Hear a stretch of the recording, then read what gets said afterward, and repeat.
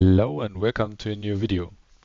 In today's video, I want to explain the 4 important settings for 3commas. So, if you know what these 4 settings are doing, every strategy is based on it. And if you just change a bit from one settings, the strategy could change dramatically. So, these settings, which we are talking about today, is like this here on the right side: price deviation to open the safety orders, max safety orders count, safety orders volume scale, and safety order step scale. I jumped directly into it because I want to keep this video as short as possible, but as most informative as possible. So once you click on 3commas, create a new DCA bot, you will get this window. It's a bit made smaller, the window, that's why it looks maybe different for you, but we will at first skip all of these settings here. I will explain the other settings in another video because we will only focus on this basic strategy settings today. If you scroll down, you will see them here. So it's just like this settings here: price deviation, as I said, max safety orders count, max active safety orders count I will leave out. I will explain in another video. It's not important for the strategy itself. We focus also on safety orders volume scale and safety order step scale. So these 4 settings, we will explain in a quick guide. So let's jump over to Tradingview. So I've set up a strategy here, a standard strategy, which uses, let's check it out, from these 4 settings. Let's start: price deviation to open a safety trades count 1.3. Then we have the max safety orders count. It's 7, so it's not in the same direction. Safety orders volume scale and safety order step scale. So these values we are using. So 7, 1.3, 1.1, 1.2. Okay, let's jump to it. So the first max safety order trades count, it's basically the easiest. So this just means I'm starting with a base order from 10, for example, here, and then I can buy 7 safety orders after that. So it's only the amount of the safety orders. So this is basically it. Let's go to the others because they're a bit more complicated, but not that much. So price deviation to open a safety orders count. We set it up 1.3. So this is really simple because once we have a base order, which is basically here, as last video I explained, here's the profit zone and here's the zone. Once we hit the bottom, we open another safety order.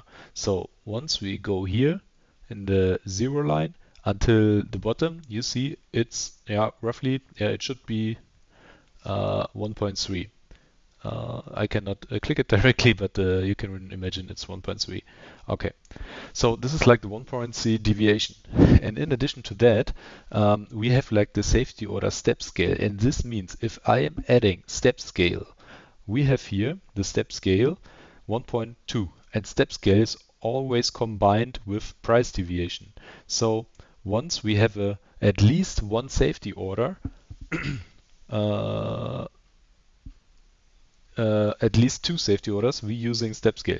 So for the first safety order, we have a base order here, and then we hit the 1.3, we open another safety order, right? So therefore, if I remove this, you see here's the first safety order. So here, step scale is not important because this is the first one. So I have made a table of this. So for the base order, which is here 0, we opened the first safety order, which is 1.3. So dropping down here was 1.3, as I explained.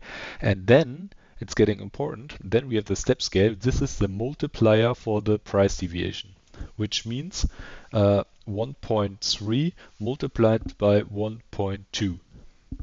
Okay, let's check out. So from the 0 line to here was 1.3.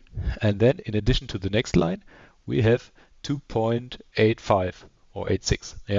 So and this you calculate by, you have the first safety order as 1.3, then 1.3 plus 1.3 multiplied by 1.2 plus 1.3, because this is the first one. So and then you go on with the next one. Let me click on that. Multiplied from here by the same. Zack.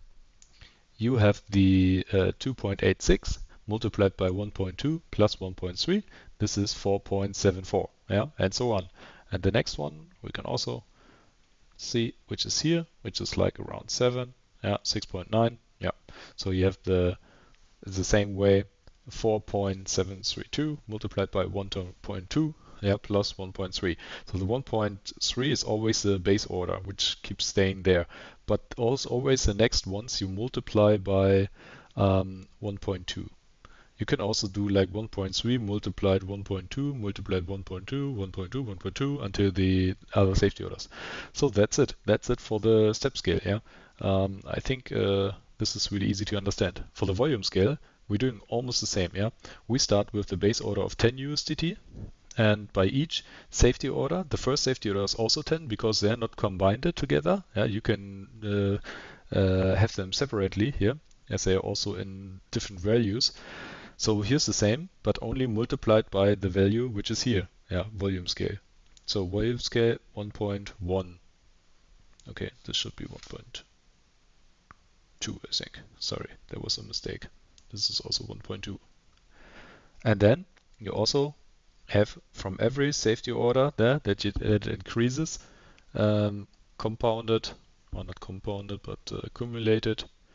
The first one, we start here, 10 multiplied by 1.2, together multiplied 1.2, 1.2, and so on. Yeah, and here you have this what you used from your wallet. Yeah, multiplied, multiplied, multiplied, and then you at the end at the fourth safety order you add 63.68. So I have a table here. You can double check it, similar to 3commas, and then you see 10, 20, 32, 46, and 63. So that's it. Yeah, these are the most important settings, and if you change one, the strategy will completely change. But it is really important to know what they are doing. Please watch the video over and over again, and then I hope it is understandable. If not, please ask me in Discord. I can give you more tips. And I hope you liked the video. If so, give me a thumb up, and looking forward to see you in Discord. Bye bye.